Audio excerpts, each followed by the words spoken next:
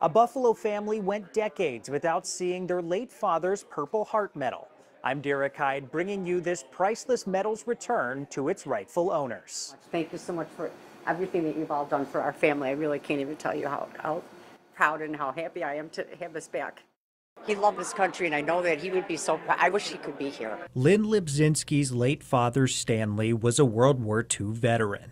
In 1944, just before his 20th birthday, he went on his first ever bombing mission for the U.S. Army Air Corps. A plane he was in was shot down over Austria. He parachuted to safety and miraculously only broke his right ankle in the process. My father never spoke about it. He told us very little. He still painful memories he didn't want to share with his children. He just never talked about it.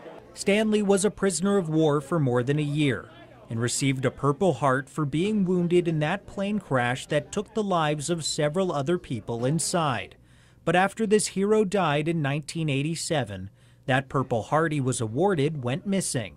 I have all my father's medals and all of his other memorabilia, but I didn't have the Purple Heart for some reason. Decades later, after his house on Buffalo's east side was sold, new owners found the medal inside an old dresser, and the search was on to find his family. You have to honor our servicemen and women. That's when Diane Blazer tells me she got a call. Diane is the president of the Buffalo Irish Genealogy Society, and with the help of the Military Order of the Purple Heart, she tracked down Stanley's daughter, Lynn. I found her dad's death notice and list the survivors, and Lynn was one of them. And I got a phone call that someone located my father's Purple Heart. I was beside myself. I was broken to tears. I couldn't believe it.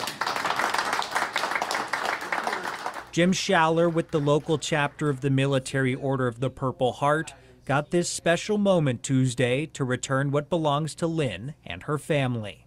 It made me tear up a little, and to give it back to the family and see that she'll take care of it the rest of her life is really priceless.